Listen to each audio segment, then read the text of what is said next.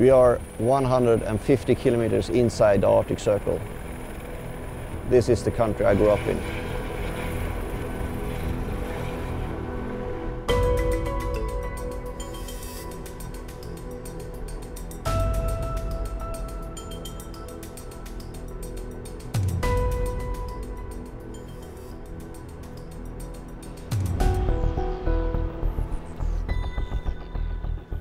This might not look like a climate for growing in,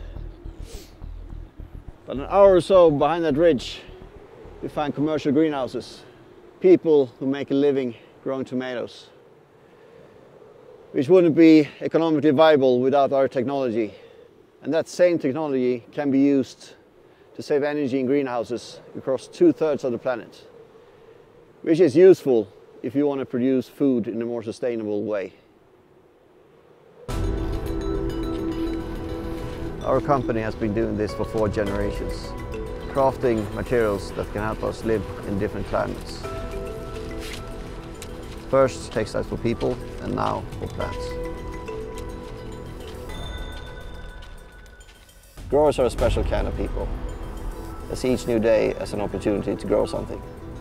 Nothing grows much in a day, but the days soon add up. And this is how our screens work.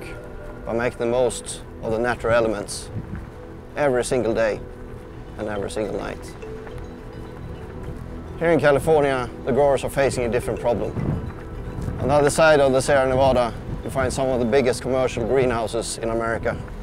And as the drought gets worse, their businesses are increasingly threatened by the expense and scarcity of water.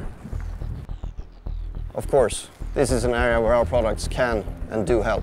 And because climatic change will continue, we must continue to help growers meet market demands, to grow more with less.